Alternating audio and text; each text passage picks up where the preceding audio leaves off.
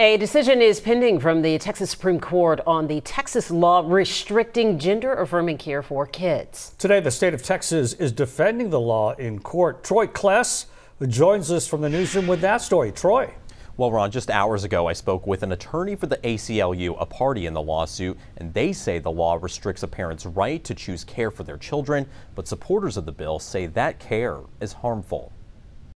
In the Texas Supreme Court, judges heard the arguments over SB 14 being defended by the state's Attorney General's office. The statute is narrowly tailored to protecting children from interventions that interfere with their growth and development and have irreversible physical effects. But several families and groups are suing, arguing the care is important. The state has disregarded widely recognized benefits of the care that Senate Bill 14 bans and the risk of doing nothing to treat gender dysphoria.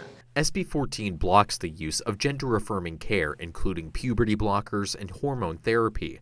The group, Texas Values, claims they are trying to protect children. When you put kids through these procedures, kids get hurt, and kids end up with irreversible damage that many times later they decide, I shouldn't have done that. Speaking with the ACLU of Texas, they say now prohibited care is forcing families with transgender children to leave the state, and they say doctors who traditionally provide gender-affirming care are leaving too. For decades, puberty blockers and hormone therapy are considered safe and effective.